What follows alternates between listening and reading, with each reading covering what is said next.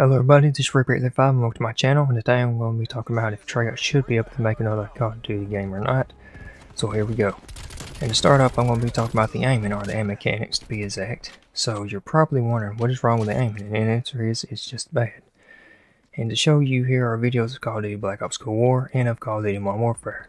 So the first video on the screen is of Call of Duty Black Ops Cold War showing how bad the aim is, and the next video on the screen is of Call of Duty Modern Warfare showing how good the aim is. And so you're probably wondering why this is, and the answer is, I don't know. I mean, you would think they would try and fix the aiming, but no, they don't. I mean, the aiming has been the same since Black Ops 4, and I know a lot of people like the aiming, but that is not the problem. The problem is, just because you add aim assist does not make it good aiming. Aim assist just makes bad aiming better. So now, going back to the videos, Modern Warfare has better aiming than Black Ops Cold War without aim assist, which is just one of the problems with Black Ops Cold War. Another problem, or problems, is that bugs have been in the game since game's release. So here are the bugs. One of the bugs in the game is a bug in the Edit Game Rules menu where you make custom game modes like Snipers Only and RPGs Only. But it won't let you because it sees different weapons as the same weapon, which is just one of the bugs that has been in the game since game's release. Another one is that you can't play Armada or Crossroads offline because it won't let you add bots, which is another bug that has been in the game since game's release. And another one won't let you add bots to zombies, which again is another bug that has been in the game since game's release. So now, with that being said, that is just some of the bugs that I know has been in the game since game's release, but there may be more. So moving forward, here are more problems with the game. One problem that I found in the maps menu where it would not show up all the maps, and the only way for it to show up all the maps was to move all 4 content packs to the external hard drive and hope the game synced. But with that being said, at the same time you couldn't play Gunfight offline on any of the maps because you couldn't add bots. But you also couldn't play Express because of the same reason.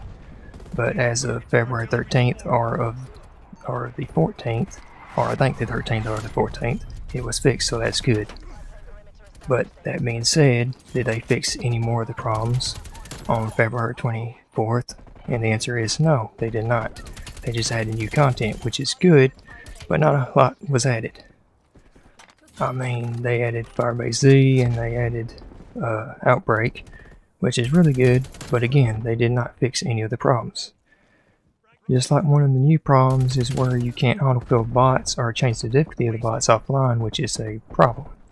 So did they fix any of the problems on February 26th or 27th? Again, no, they did not. They just added a new map, which is this one.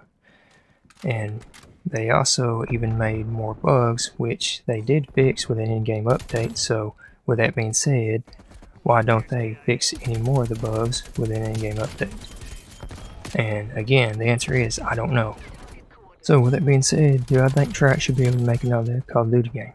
No, I don't. Not unless they get new management, because with the past few games like Black Ops 3 and Black Ops 4, they didn't really fix anything. Just like Black Ops Cold War. And before you say they do, they don't.